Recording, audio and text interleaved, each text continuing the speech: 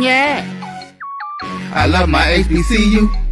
And boy, I love it, love it. I love it, love it. I love my HBCU. And man, I hope my team they won. Yeah. I hope my team they won. Yeah. Man, I hope my team they won. Yeah. I hope my team they won.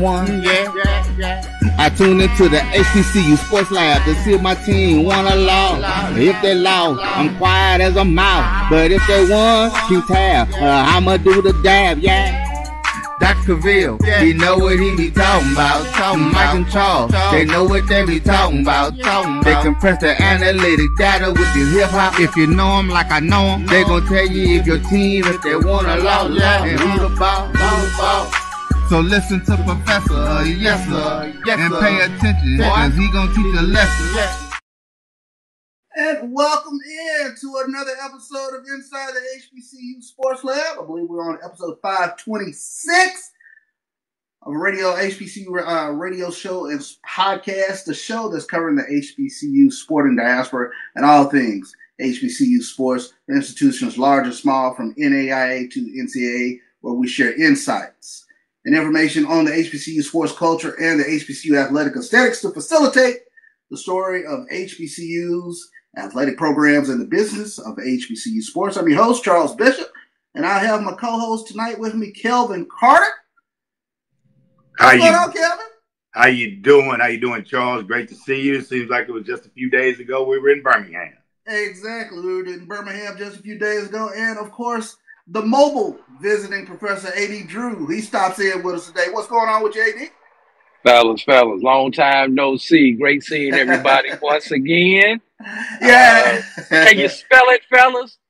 Spell it in the air. Hey, I told all my coaches this past Tuesday, I said, we got to get our tea times in, because in about maybe 10 days ago, so I ain't going to see you guys no more until a celebration bowl time. So we're right at the edge of it. Another football season upon us, 2024 season. A lot of excitement in the air. We now have had the SIAC Media Day, the SWAC Media Day, CIAA Media Day, and then the MEAC Media Day is coming on next Tuesday. So we'll be talking a lot of football. It sort of gets the census up and going, if you will. What you think, guys? Yes, indeed. Let's get the census going. No doubt about it. I'm your host, Charles Bishop, along with my host, Kelvin Carter, and A.D. Drew. We're filming from our home studios and sending a signal live to our KCOH 1230 AM studios with the Texas Radio Hall of Famer, Ralph Cooper, in the beautiful home of Texas Southern University here in Houston, Texas. So, man, let's get into it, guys. A lot of stuff going on. We're, of course, going to talk SWAC Media Day. We were all in attendance. We'll talk a little bit about the CIAA Media Day as well.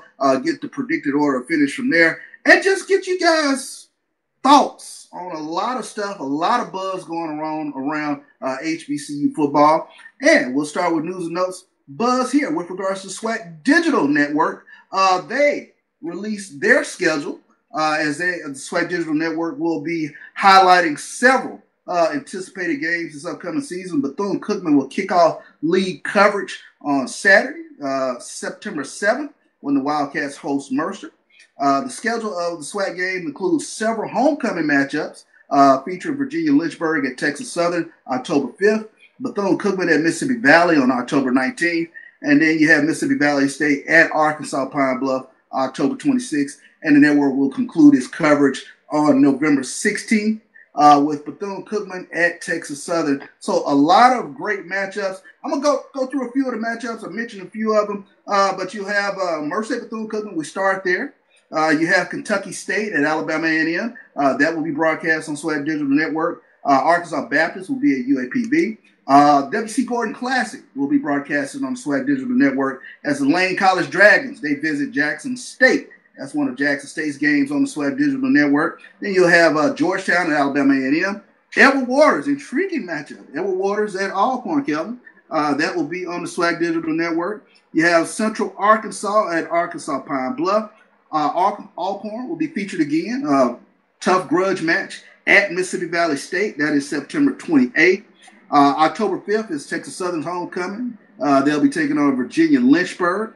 Then October 12th, Mississippi Valley State will visit Alabama State. That's a October 12th matchup. October 12th as well, Southern at Texas Southern. So that'll be a great matchup. So a lot of great matchups coming up on SWAC Digital Network. So not only will you have the ESPN Plus games, the HBCU Go games on televised, but you'll also have games televised on SWAC Digital Network.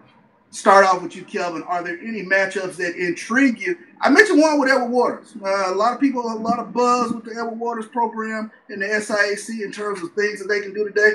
And they will be visiting Alcorn State Braves down on the reservation. Yeah, they think it'll be a pretty good drive up. I believe we played them before, or maybe played somebody in the vicinity. I think with what we coming into, I don't know if it's our first game. I didn't see the date on it. The 9/28 is the Valley game. But I believe the Edward Waters game would give us some good footing, especially after coming off a UAB to start with, Vanderbilt. So I think those two games will get us somewhat primed to see what we have, and then we'll lock into like our normalized game plan when we lock in with Edward Waters. That looks like that'll be the home opener, Edward Waters at Alcorn, September 14th. So looks like an intriguing matchup there. 80 Drew, you got a good one in the middle of October. October 12th, Southern will visit Texas Southern. That game will be on SWAC Digital Network. Yeah, that's going to be a good one. I'm really going to be interested in the Lane-Jackson State game that you mentioned because we saw Lane, what was it, 2 years ago, they beat Tennessee State. Knocked out Tennessee State. They came close to beating UAPB last year, if I do recall correctly. UAPB had two close scares, almost losing to Lane and to Miles last year. But what intrigues me, Charles, and I have to ask this question. We've seen the ESPN schedule. We've seen the HBCU Gold schedule. We've seen the SWAC Digital schedule. What about the rest of the content? Where is that going? Good question, AD. Where is in terms of content? Well, what games of the content? The games that are not being picked up by these by the various entities that we know that are streaming. Are they going to be streamed by the home team, or pick your good luck on seeing them if you're not in the stands? It's actually interesting because if I'm not mistaken, all games are covered. If you're taking a look at the ESPN schedule, and I don't have everything in front of me, but the ESPN Plus schedule, the HBCU Go schedule, and then the SWAC Digital Network schedule, I think for the most part, everything is covered. And maybe if it's not covered, I would assume that probably the school was probably at least streaming. But I think we're just in a different digital age where you have access to all of these games if you want to watch them. Yeah, I want to say that all of the Alcorn games are covered, especially if Valley and Edward Waters are on the network you just mentioned, SWAC Digital. Then we have another, I believe, 6 to 8 games that are over on the ESPN side. And then the UAPB is televised on the local. And I'll have to see Vandy will be televised probably on the SEC network while he's on the streaming situation. So we are probably covered. I just don't know who's carrying the Jackson State Alcorn game, but it will. I believe all games are covered. I'm with you, Charles. There may be a few glitches in there for the SWAC games, but I thought when I looked at all the schedules and kind of laid them out that all the games were covered. Yeah, and that's a good question, AD, and I probably have to do some due diligence. But if I'm not mistaken, I pulled up the schedules from HBCU Go and the ESPN Plus on last week, and I saw that there are a lot of games that were covered on there. And then looking at the SWAC Digital schedule today, it kind of catches those that weren't on those two platforms. So we're fully immersed, if you will, in this new era of everybody will be televised, whether you're talking about the ESPN platform, HBCU Go, or SWAC Digital via YouTube. So you will have access to watching your favorite team on a plethora of platforms. So great question. We'll do some due diligence and make sure that everybody's covered.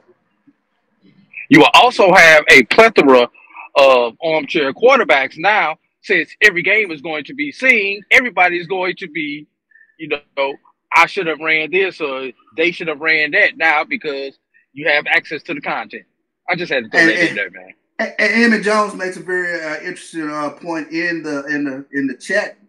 He hopes that the SWAC Digital will allow for chat to go on during the course of that game. So when you talk about armchair quarterbacks, everybody gets to put on their headsets this upcoming season. So let's take a look at it. Great games that are coming up on SWAC Digital Network. But and I want to stop and take this time to say, I really enjoyed seeing everybody at SWAC Media Day. And just, we don't always get an opportunity to lay eyes on each other, but to lay eyes on all the entities that cover HBCU athletics, HBCU sports, especially during the course of football season. I have to say it was great seeing you guys sharing an adult beverage or a cigar. Enjoyed that as well, guys. Yes, it was a great time seeing everybody there, and also seeing all the multifaceted coverages of the SWAC Media Day. I kind of went back and saw some of the recaps today online on YouTube, and there was some really, really great content. Really enjoyed the new FAMU coach after I got a chance to kind of watch all the different interviews. Brought a different level of energy to the room. It was really, I just thought it was just really neat to just see the different personalities, especially with the new coaches and then the second-year coaches coming back. And then with the guys that have been there for a while, I think it was just a really, really all in all great event put on there in Birmingham and a great place to be. Yeah, great coverage by Black College Sports Network as well, as they had a tremendous presence there at SWAC Media Day. I didn't get a chance to participate and hear some of the predictions, so I'm more than willing to get into some of it today. I tell you what, we're going to take a quick break, and we'll come right back here on Inside of HBCU Sports Lab. We got a lot to get to, folks. Since 2002, Empowerment Resources, Inc., a nonprofit organization, has empowered more than 1,500 youth and adults in Duval and surrounding counties through its programs Journey into Womanhood, Girls Mentoring, Life Skills for Teens, and Parenting Education Coaching. To get involved with programs, volunteer, or donate, visit www.empowermentresourcesinc.org. Follow us on social media, facebook.com/empowerment.resources and instagram.com/empowermentJAX. The human voice has always connected audiences with experiences. Major brands all across America have trusted Kever's voice time and time again. Conversational, powerhouse, intelligent, and sincere. That's the voice you need for your creative marketing process. KEAVERSVOICE.com. Kever's Voice, Kever's Voice, KeversVoice.com. Always on, all the time. Nope. Nope. Come on, him? Ooh, I like him.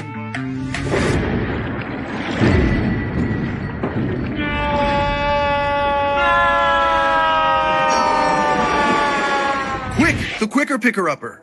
Bounty picks up message quicker, and each sheet is 2 times more absorbent, so you can use less. He's an 8. He's a 9. Bounty, the quicker picker-upper. From novice to aficionado, find yourself here. High quality cigars plus personal customer service. Slow Burn is Waco's only mobile cigar lounge, featuring a meticulous, curated collection of premium cigars. Visit our website, www.slowburnwaco.com. That's www.slowburnwaco.com. Compress the analytic data with your hip-hop. If you know them like I know them, they gon' tell you if your team, if they wanna lose, and who the ball. So listen to Professor, yes sir, and pay attention, cause he gon' teach a lesson. Welcome back into the Sports Lab. Kelvin Carter and A.D. Drew here with myself, Charles Bishop. A lot of football talk to get to. Let's start. CIAA Media Day was yesterday, if I'm not mistaken. Predicted order of finish, and I'll go through that. with you real quick, but when we take a look at it, as I'm trying to pull it up here with this slow computer I got, but we'll take a look at the CIAA predicted order of finish. Coming in at 11, Bluefield State, Elizabeth City State at 10, Livingstone at 9, Lincoln, Pennsylvania coming in at 8, Shaw predicted to finish 7th, Winston-Salem State, predicted to finish 6th, Bowie State, fall from glory for Bowie State. They are predicted to finish 5th. Johnson C. Smith predicted to finish 4th. Fayetteville State, a little bit of a surprise. It's a CIAA South representative in the championship game last year, predicted to finish 3rd. Virginia Union predicted to finish 2nd.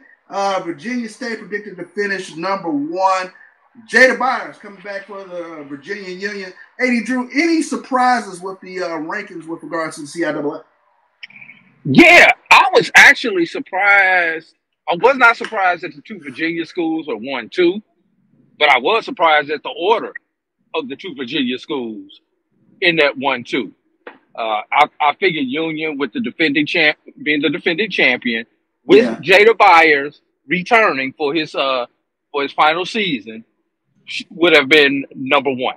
And not only with Jada Byers, but just the run game that Virginia Union has, because everything Virginia Union has, it travels. Good running game, good defense. That stuff travels. That stuff tends to stay consistent no matter who the players are on your particular team. So that surprised me. Fayetteville State coming in at 3 with the no longer a north-south. That also kind of surprised me. I thought maybe they would still be in their top 1 or 2 when you consider Virginia State, Virginia Union, and Bowie all have to play each other. Well, that's a chance that you could wind up with a good team, but still wind up with 2 losses amongst those 3 teams that we're talking about. So that kind of surprised me. Fayetteville State did not sneak up in there in between one of those 2 Virginia teams. You did mention the non-divisional format that we're starting to see now, not only in the SIAC, but in the CIAA. Any thoughts, and either one of you can jump in regards to this, in terms of what you have a preference for? Do you prefer the divisional format, North versus South, or do you like to see this non-divisional format, best 2 teams end up in the championship game? Kelvin, I'll start with you.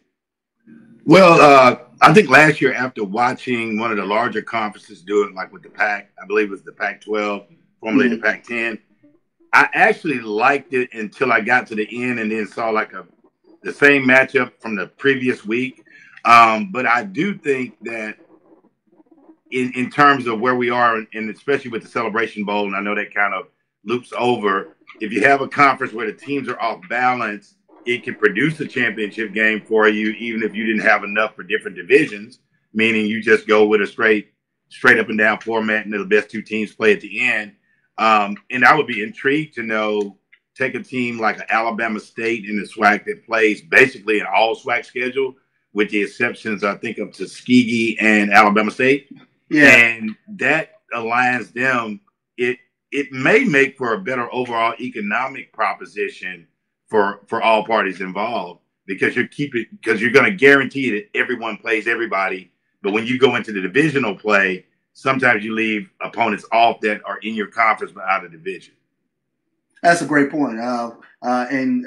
Sometimes I have to remember that there's an opportunity that you might not see everybody when you're playing that sort of format. But and I was going to follow up on that, AD. Your thoughts in regards to what you prefer seeing, and I think some of it is probably determined by fans as well, in terms of once you get used to seeing something for a little while, and then there's always talk, chat, scuttlebutt, whatever you want to call it, in terms of seeing it in a different way. But AD, your thoughts?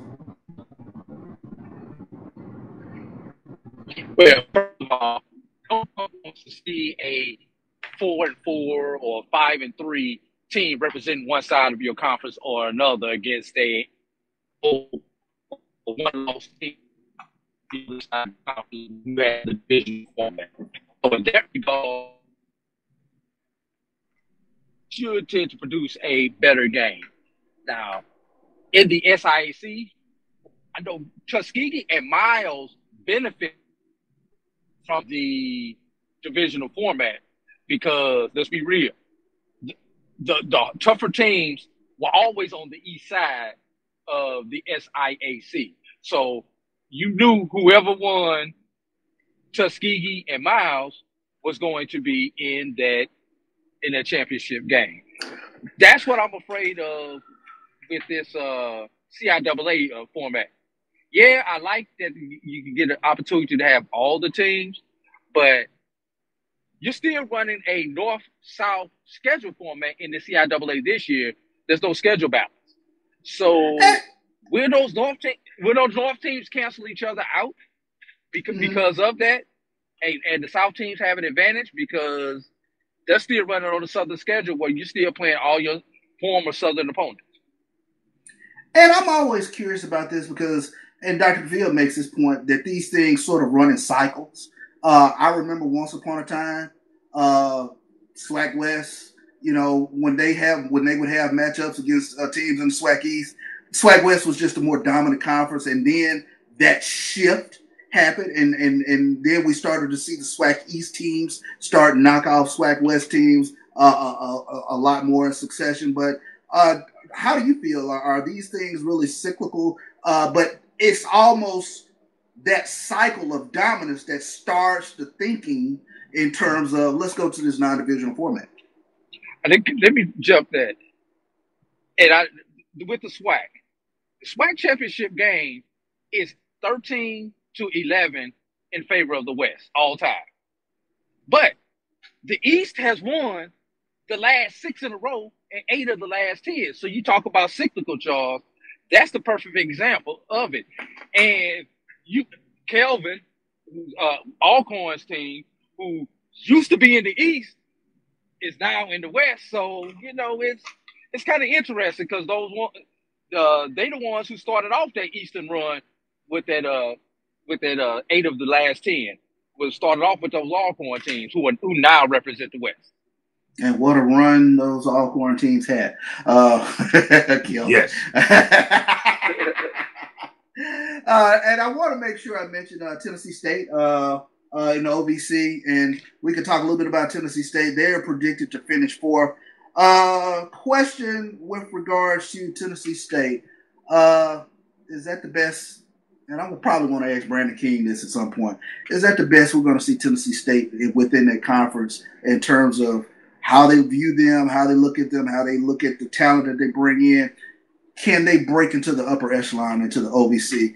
It's been a while now since Tennessee State has had sustained success in the Ohio Valley Conference. Well, if you just take, for instance, there's a local school here called Lindenwood University that just shifted to D1 and Division 1A, AA, and they're in the OVC. And just from a pure resource perspective, they have more resources than TSU will ever have devoted to football. They get strong recruits out of this local area. They just got the running back and the quarterback from East St. Louis High School just because they were there. And I think these are students that traditionally may have chosen an HBCU. So if I look at it, I think 4 might be the best they can get because Southeast Missouri State is normally a pretty strong power in there. Murray State usually runs hot. I think I would love to see a situation where, with the MEAC being at 6 teams now, it'd be hard to add them to the MEAC, but I don't, with the way airline conference is now, anything's possible. But when you get finished talking, I think you're going to see Hampton and A&T come back to the MEAC, and I think we discussed this a little bit in SWAC Media because the conference that they're in is folding as we talk. So if you took the 6 teams and added A&T, Hampton, and added a TSU, which I believe would be more at home in an HBCU conference, and I don't, their rationale for being in the OVC, of course, is probably more basketball related and more revenue driven than anything. Mm-hmm. Hey, Kelvin, I can see A&T coming back. Hampton is Hampton. Hampton has a different attitude. We'll just say it like that. Now, if you could add an A&T with a Tennessee State, I think that would be a good fit for the for the MEAC. But getting back to the original question, Charles, you talk about Tennessee State. Unless Tennessee State decides they want to devote the resources into their athletics, into their program, they're not going to be able to compete and be in the upper half of the OVC. Now, we see new president there. They're talking about doing some renovations to Hale Stadium. They've got a couple of other things going on that they're talking about renovating some facilities. So maybe after they do those type things, students may start to flock back down to Tennessee State. But until then, the Tennessee State will continue to be mediocre in the OVC. So, quick question for the remaining time we have in this segment. What are some of those resources that you think would help get them in that upper tier, that top three of the OVC? Well, I think when you look at the OVC, and I'm going to have to look up their conference to see exactly who's in there. But is Eastern Illinois in the OVC? I don't even know anymore. Once upon a time, yeah, that's. I'm gonna be honest with you. Well, the challenge around it is you have some schools in there, like I said, Lindenwood is new to it, but they have a lot of funding, devoted to it, and I just believe Tennessee State. I honestly believe they would actually be able to recruit better, being with the other HBCUs. That's just my perspective on it. Because I watched them play here in St. Louis and watched them, and they compete. But those schools, and it's not a bad imbalance, but I think just for their overall brand, excitement, gate retail, I think I would love to go see their attendance on their game versus an HBCU opponent versus an OVC opponent, and look at the revenues derived from there. I'd love to see that. Oh, yeah. Well, we know what that revenue is, and you mentioned recruiting, Kelvin. For a lot of kids in the Midwest who grew up in the Midwest like I did, like our producer Brian did, Tennessee State was kind of that HBCU that you wanted to go to and still be close to home. St. Louis, you got more St. Louis kids wanting to go to Tennessee State than they do Lincoln, who's right up the road, or Harris Stowe, who's right there in the same town. Same thing with kids in Indianapolis. Same thing with Cincinnati. So, you got to keep that in mind. Tennessee State, if they get the other things handled, would be able to recruit those Midwestern students into their university, which could make them competitive. Well, and also too, that with that being said, Drew, if you live in St. Louis, and I've sent many kids to TSU, they waive the out-of-state fee because they're within 250 miles. So they have a good recruiting base there. They actually had one of the top basketball recruits out of St. Louis that went there, Jordan Nesbitt. He ended up transferring to over to Hampton. So if you look at this conference, you got Charleston Southern, Eastern Illinois, Gardner-Webb, Lindenwood, Southeast, Tennessee State, Tennessee Tech, UT Martin, and Western Illinois. Eastern Illinois has produced the likes of Tony Romo, Cooper Kupp. I was about to call him something else. Jimmy Garoppolo from the 49ers. But if you just think about it, I think their rationale for being there is more around basketball than football. But they might come into a conference like the SWAC or the MEAC and actually be able to really, really put their foot on the gas, in a lot of different areas too. Interesting point, and very poignant comment in the chat. Rod Reed had things going for Tennessee State back in 2000, early 2010 through, I believe, 2013. They were in the FCS playoffs, but it's been a long slog back for the Tennessee State Tigers since then, since the Rod Reed days. But those were some good years for Tennessee State back then. We'll take another quick break. We'll start. Charles, go for it, Eddie. Can I give people a trivia question going in the break and see if they can answer it? Oh, this should be fun. Go for it. All right. Football. How many head football coaches are doctors in HBCU football? And see if you can name them while we're in the break. That's a good question. Let's take a quick break here on Inside the HBCU Sports Lab. We'll try to answer A.D. Drew's trivia question, and we'll get into a little bit of SWAC talk. Itchy? Squirmy?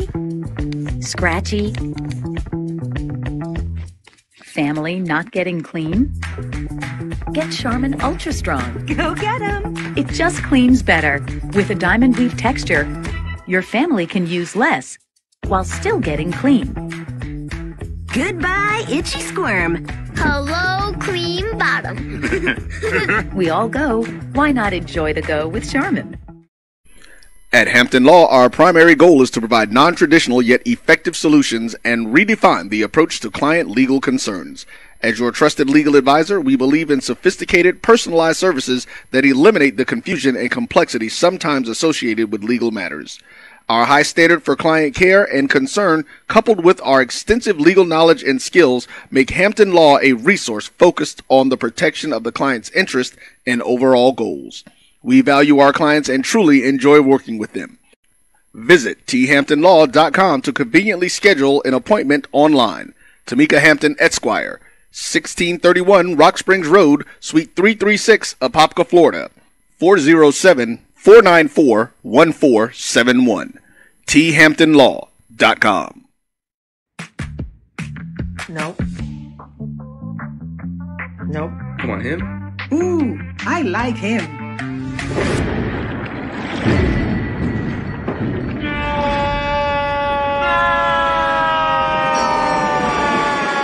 Quick, the quicker picker-upper.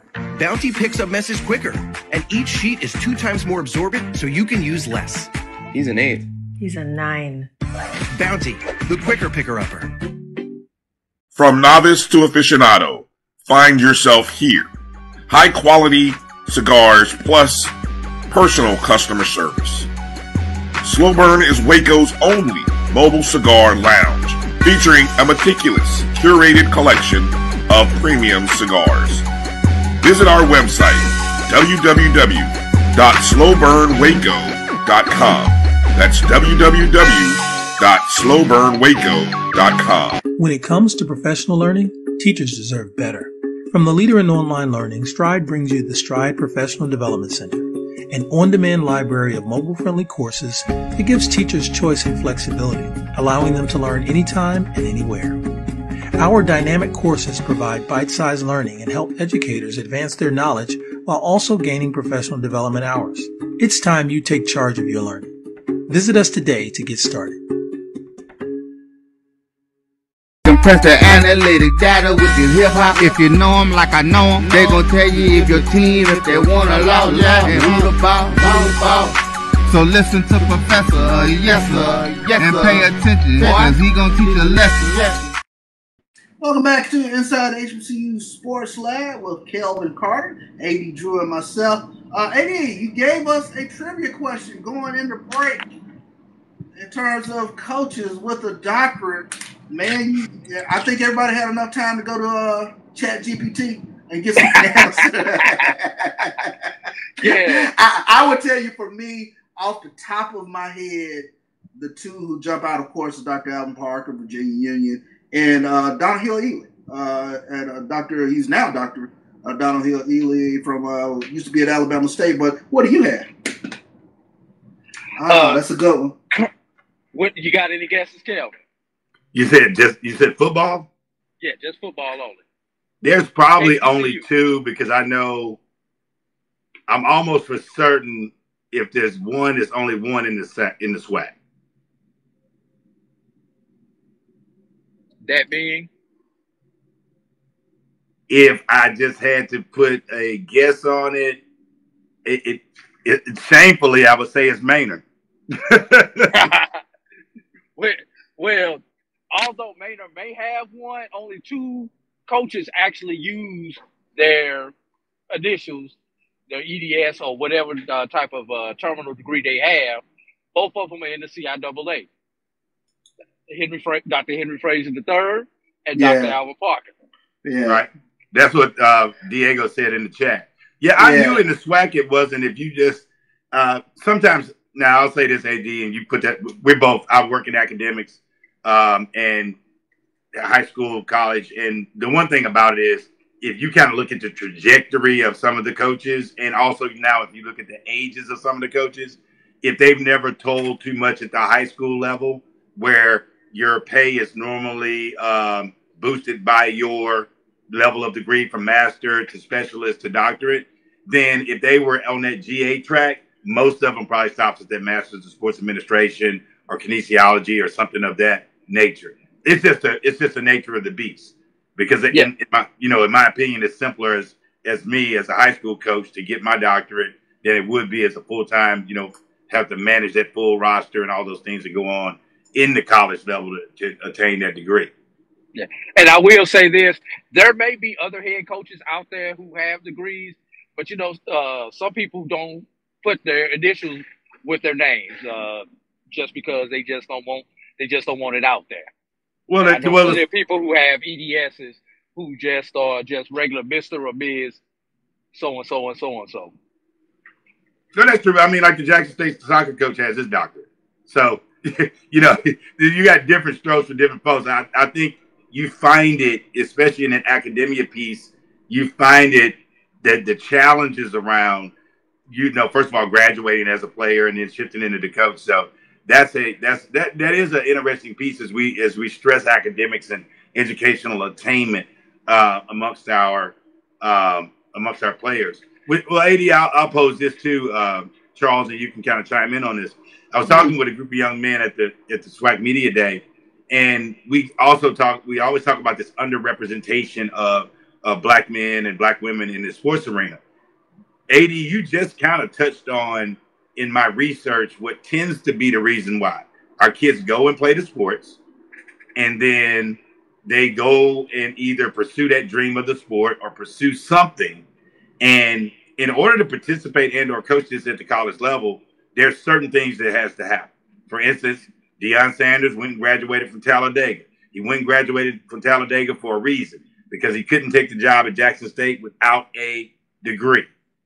And so now when I was talking to the young men, the players, I told them, whether you want to believe it or not, get yourself a degree, hit the GA track. We all want to believe that we're going to turn pro or we're going to have our name called on Sunday. But at the end of the day, we hadn't heard it. There's a lot of things to it, but your education is paramount as it's paid for. So those are some of the things that we want to see more of us on the sidelines in these positions. We ultimately must get more of us educated to the point where we get able to accept the position. And I was about to jump in real quick. I mean, in regard to the career track of a coach, I mean, they typically have more education because they start out, as a GA in terms of working on a master's of some sort. But I find that very interesting, especially when you take a look at the coaching profession. When you take a look at the sport of football, you tend to have coaches who have that secondary degree. Right. But now I will say this. If you look at now the state of coaching across the country, especially in high school, you'll find a big crop of coaches, both football and basketball in high school, that because of the parameters may or may not have their degree. You can be a long-term high school football coach without having a degree because you just have to meet the substitute requirement. Whereas in order to coach in college, you have to attain that bachelor's, and then while you're in the GA position, you're working on that master's. So it's also according to where that starting line is. So we miss out on a lot of highly qualified, talented candidates because they've not finished that degree level of attainment that allows them to actually apply for the job. Yeah. And I just want to say this, even if they do make it to Sunday, heck, they're gonna retire around 30 anyway. So you're still gonna need that degree to be able to make a living for the rest of your life, because you still have 40 to 50 good years after your playing career. No doubt about it. Very interesting conversation. I'm glad we kind of turned things in that direction. I always have a little academia within the sports lab. So good job, guys. Let's turn our attention to the Southwestern Athletic Conference SWAC Media Day. Full disclosure, I did not get to hear all the prognostications and the pundits and this, that, and the other with regards to SWAC Media Day. I was doing some work there with SWAC Digital, so I was interviewing players and listening to the coaches. And I tell you, one of the things that for me always comes out of SWAC Media Day, the optimism for every school. And this year, parity all over the place. I'll start with this question here to both of you. AD, I'll start with you. What jumped out to you as the surprise of the 2024 SWAC Media Day? Actually, one of the surprises to me was the fact that Alcorn was picked number 1 in the West. And it's no disrespect to Alcorn, but when you consider 4 of the 6 teams in the West have new head coaches this year, and you pick one, and your peers pick one of the teams that has a new head coach, although he did come from within, he is the only coach that was promoted from within the program of those 4. Well, no, let me take that back, because Southern's coach was promoted from within the program also. Terrence Graves, yeah. Yeah, okay. But you picked a team who's a new head coach to be the predicted number 1. That surprised me. The fact on flipping it over to the other side, FAMU, Alabama State, Jackson State, that really did not surprise me as much. You know, the question is, by putting Alabama State number 1, Alabama State did not finish games last year. That was their biggest thing. They did not finish games last year. So you're saying that Alabama State is going to be able to finish this year when they haven't finished for the last 2 years. FAMU, I understand the doubt with FAMU, especially coming off the backs of what happened to Jackson State, where Jackson State had the big defections after winning the championship 2 years ago. So I kind of understood that. I honestly thought Jackson State was going to jump FAMU in the rankings. So the fact that Jackson State still came in behind FAMU, that actually kind of surprised me. Surprised me as well. You can't see the look on my face when you started talking FAMU in terms of some of the same verbiage that I heard with regards to Jackson State the prior 2023. Life hits you fast, comes full circle, so it's the same thing with regards to FAMU in 2024. Kelvin, your thoughts in terms of any surprises? I was not as surprised about the Bama State piece. I saw them up close, I believe, 3 times last year. One thing that I do know about the teams, it's a good thing. I heard T.C. Taylor talk about it. I heard Coach Sid talk about it. And I didn't hear any of the other coaches. But one thing about Alcorn and Alabama State, they built a pretty strong foundation around some high schoolers that this is going to be their junior year. And they had these high schoolers that actually letter. Like Alcorn had 8 high school guys that came in that ended up lettering for them.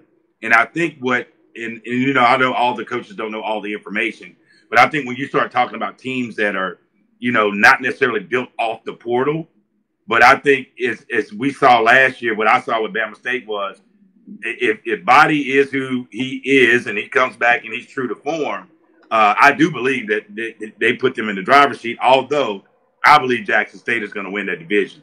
And I really, to be honest with you, I don't think it's going to be close.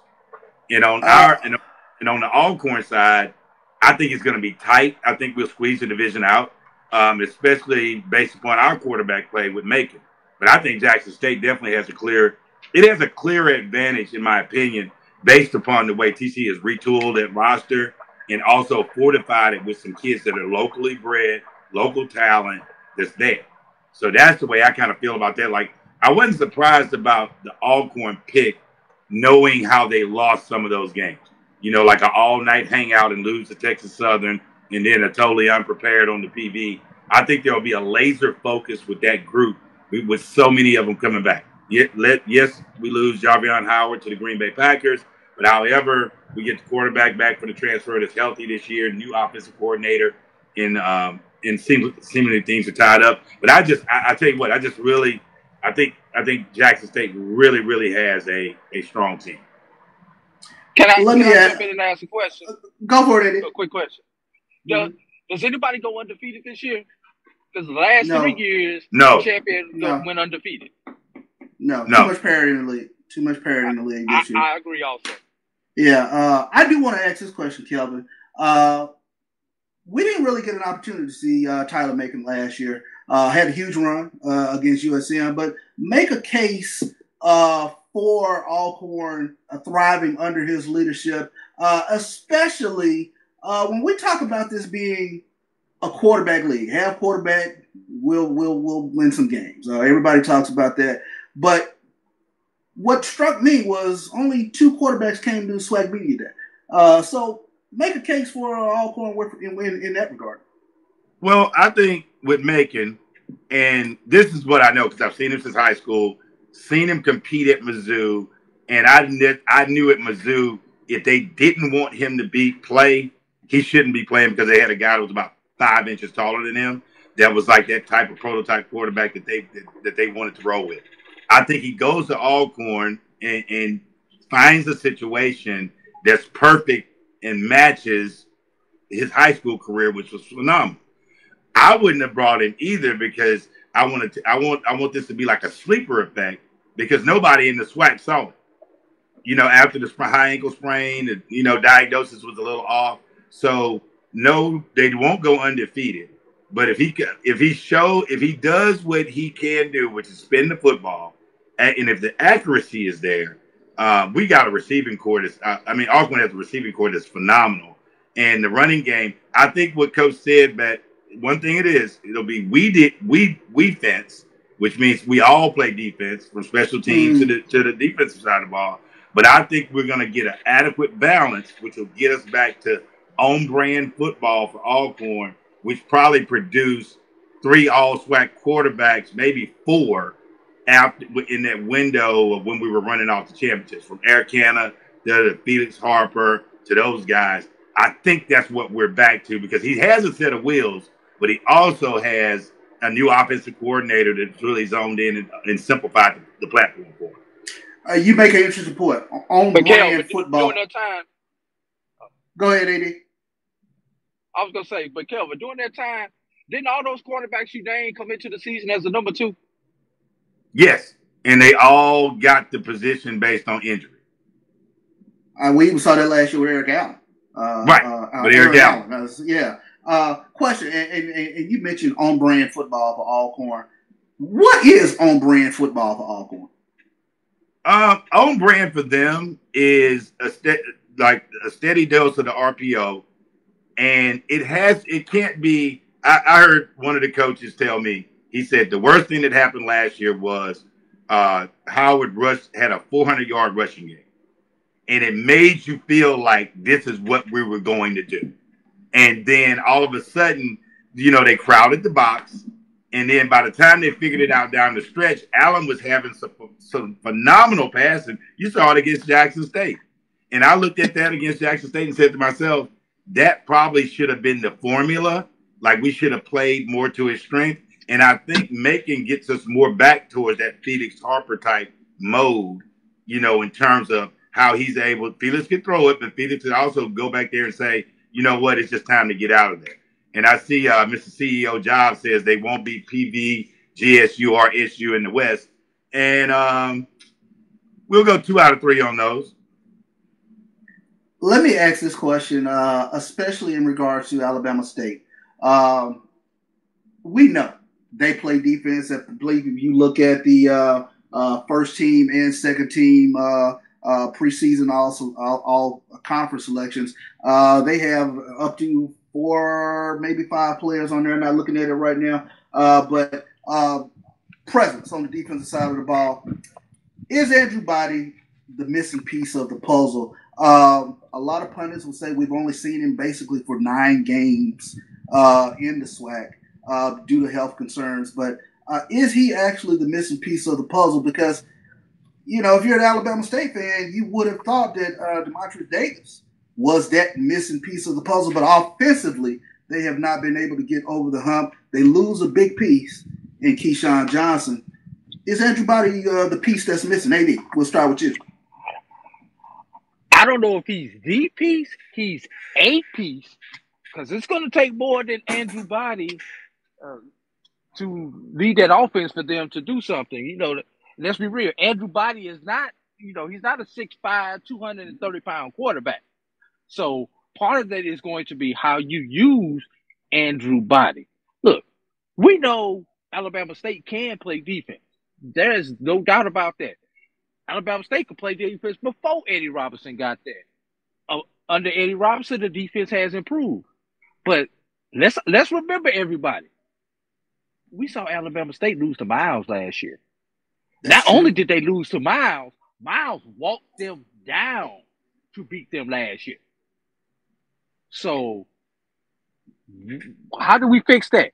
The other key piece outside the quarterback, Alabama State got to get those special teams right. We've seen Alabama State lose games on the last play of the game due to poor special teams. So it's just not going to take a quarterback unless that quarterback's going to hold the ball, snap the ball, kick the ball, punt the ball, and do a whole bunch of other things to go along with it to fix some of the deficiencies that Alabama State has had the past couple of years. Well, but I also think what you saw Alabama State was this, and I think their coach made light of it. The fact that they weren't sustaining drives, the offense virtually ended up putting Bama State's defense in a position to break after they'd held all this time. It's on, you know how the SWAC is. It's up and down. It's up and down. It's a run and shoot. It's a never resting game. So if you think about it from that perspective, Body should give them the stability on offense. The defense is strong as strong as any other defense in the SWAC. It's a great defense, but it's only so long they can stay out there, before something's going to happen. Let me ask this question. Quick pivot. Two of the more intriguing teams I thought coming into SWAC Media Day: Southern Jaguars, Terrence Graves taking over the helm there. Mickey Joseph taking over at Grambling. Reason for optimism, I think, at both schools. If they can, Miles Crawley named a preseason SWAC Offensive Player of the Year. What's it going to take for the Grambling Tigers to get back in the mix? Because so many times with regards to Grambling and Southern, things just aren't settled until the Bayou Classic. But the question becomes, these two teams, especially in the SWAC West, become very intriguing in terms of Alcorn being predicted to finish first. But you hear a lot of rumbling, especially coming from the Baton Rouge area, that it's time for Southern to get back in the mix. They were in the SWAC championship game a couple seasons ago, in Coach Dooley's first year, but they're starving to get back into the mix in terms of being the Southern brand that we used to see on a consistent basis. Same thing for Grambling. I always say Grambling, they don't stay down very long. What are the keys for both Southern and Grambling to get back into the mix, especially when we talk about SWAC West? It's wide open over there on that side of the ball. Well, I'll tell you this.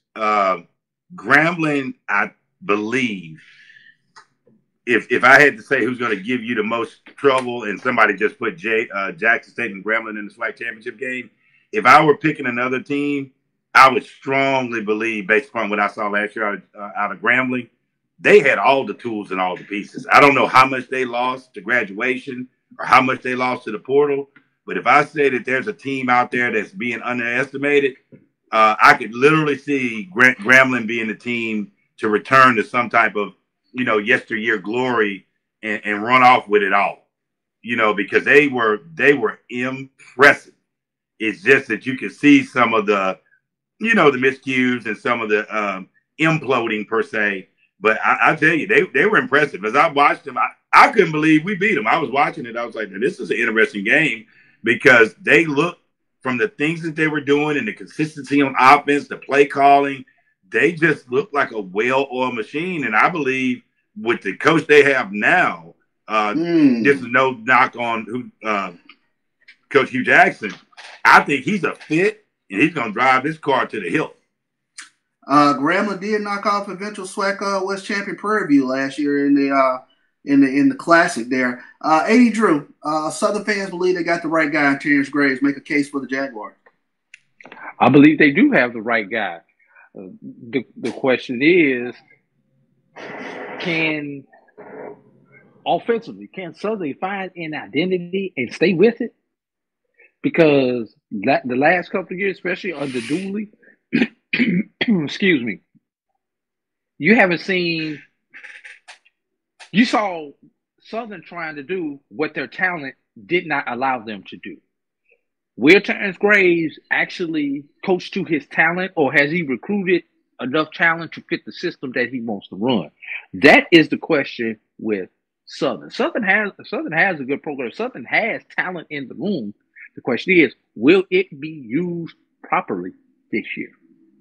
I believe it's been since 2014 since Southern has won a SWAC championship. So knocked on the door a couple of times, but I haven't been able to get it in. And it brings me to the Prairie View A&M Panthers. Surprisingly, not picked to finish first in the SWAC West. They have been one of the more consistent teams in terms of wins in the SWAC, but they haven't been able to knock the door down. What is the key for Prairie View coming into this season? I think quarterback play is going to be the key for Prairie View. Can they kind of like Alabama State? Can they sustain drives? Can they keep that defense off of the field? You know, normally, yeah, you want to keep the defense off the field. Let them get their rest. Defense's job is to go and try to get 3 and outs for the offense to get the offense ball back. Can Prairie View do that on a consistent basis? Kelvin?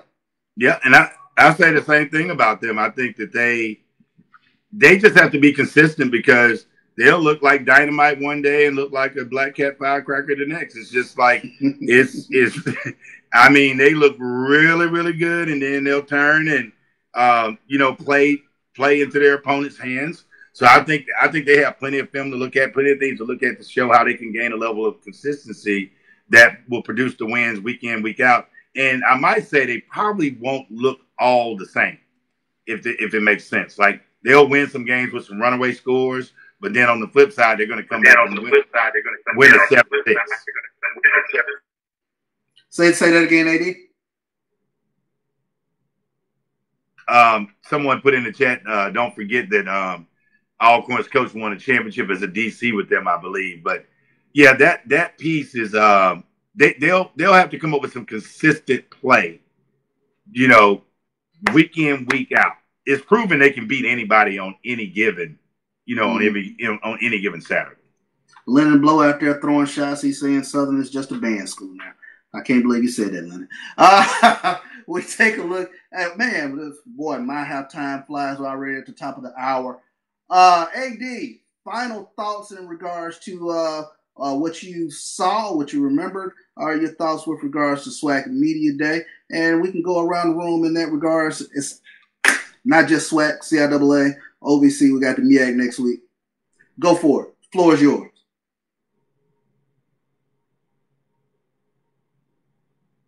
Uh-oh. You on mute there, AD. Number one, haven't heard about that school on the beach. They're going to play a spoiler for some schools in the East. They did not take kindly to being a homecoming opponent. They made sure that they brought that out on the broadcast. Go for it. Yeah. And speaking of schools on the beach, shout out to friend of the program, Jonathan Hernandez, baseball coach at Bethune. Today is his birthday, so happy birthday, Coach Hernandez. Happy birthday, Coach. Just had to throw that in. It popped up on my Facebook timeline. Nice.